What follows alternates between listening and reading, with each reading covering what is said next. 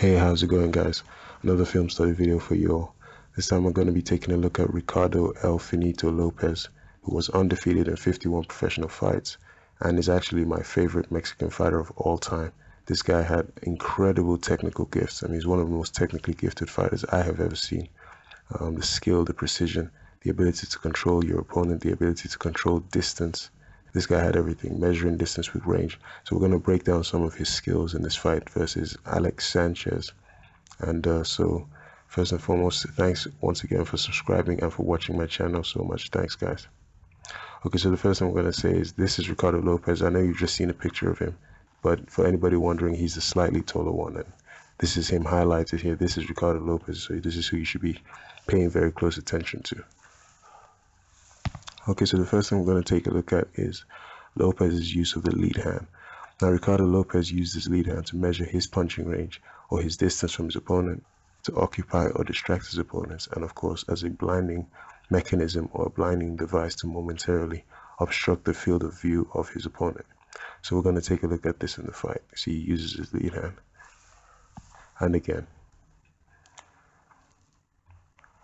So notice the flinch or the reaction which Sanchez makes by moving his head slightly to his right after Lopez shows the lead hand. Lopez picks up on this little behavior of Sanchez and uses it to adjust his straight right hands later on in the fight. This is why it's good to make use of feints early and to make use of the lead hand early, because it allows you to pick up on discrepancies and behaviors of your opponent, which you can actually counter in the fight. And also allows you to pick them up early so that you can test them later on in the fight. He's getting it in. Ricardo's getting it in with his... So as you can see, Sanchez sets up to shoot a left hook down to the body. Ricardo Lopez watches him very closely, and Lopez will show us why controlling your opponent's aggression is absolutely crucial.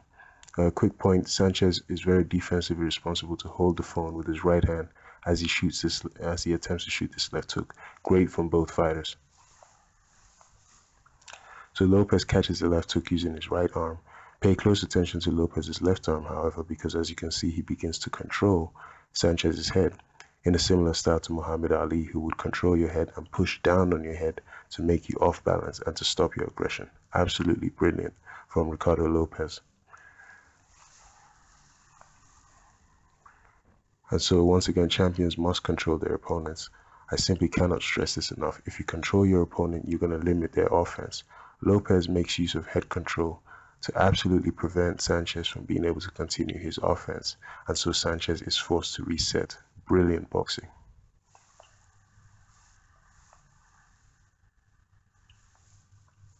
And now we're going to look at the jab to the body.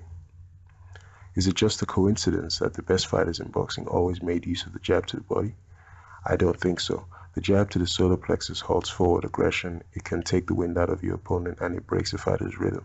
It is also used to set up more powerful shots down the line in the fight. So let's take a look at what he does off the jab. As you can see, the jab to the body causes Sanchez to drop his guard ever so slightly, and this allows Ricardo Lopez to sneak a left hook to the side of the head. Lopez was exceptionally good at sneaking left hooks behind the guard of an opponent. He was also a master of the left and the right uppercuts as well. Beautiful technique.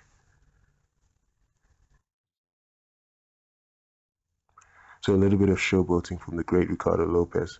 When you've drilled the fundamentals and mastered the basics and honed your skills in a boxing gym such that you're supremely confident in your abilities, it becomes easy to show off in the ring. Lopez is simply having fun, much like when Floyd Mayweather smiles in the ring, or when James Toney would talk to the announcers at ringside.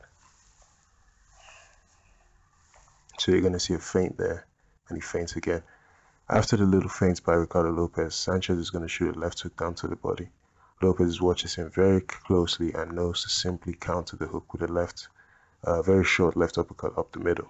He will now display his defensive responsibility by using distance to evade the following right hand, because of course distance is defense. So you see him avoid that right hand with distance, just stepping back. He just goes right back to boxing. He knows it'll come. Yes. So Lopez lands this right hook to the body, and once again will display why controlling your opponent is absolutely key.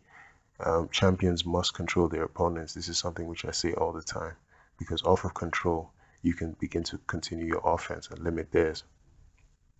So there you see, after catching the left hook, Lopez uses his left glove to perform head control. Champions don't take return fire, and this is why Lopez uses the head control to position Sanchez's head for a right hand.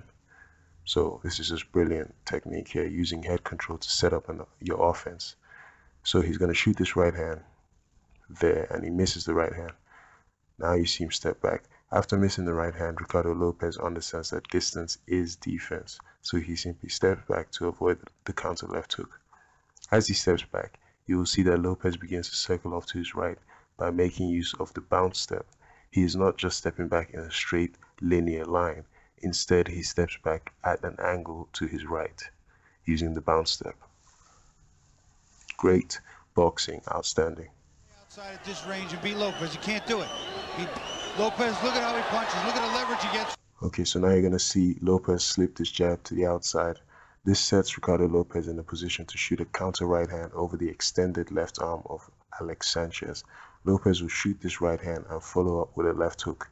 He is going to miss both of those punches and then proceed to show us why champions must control their opponents.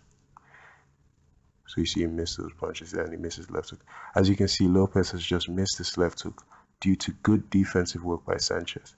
Take note of the fact that Lopez will not bring his left arm back to his head. Instead, like a champion, he will control his opponent.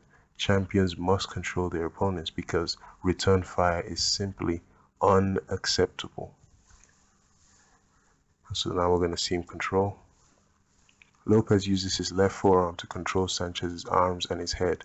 By controlling Sanchez, he prevents a counterpunch from Sanchez, which allows Lopez to shoot this right uppercut.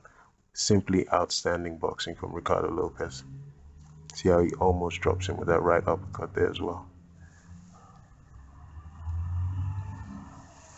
You know, he's the beginning of the end here. Look at his face. He's holding on. Okay, so now we're going to see his beautiful 1-2 combination there. Steps in, left hook, and then control.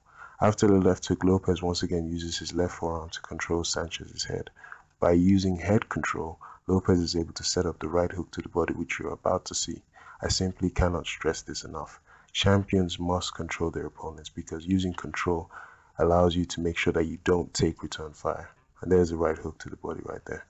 So thanks for watching, guys. I'm going to stop the video right here. Ricardo Lopez, my favorite Mexican boxer of all time. And thanks for watching this video. On to the next one. I could analyze this guy for days, by the way.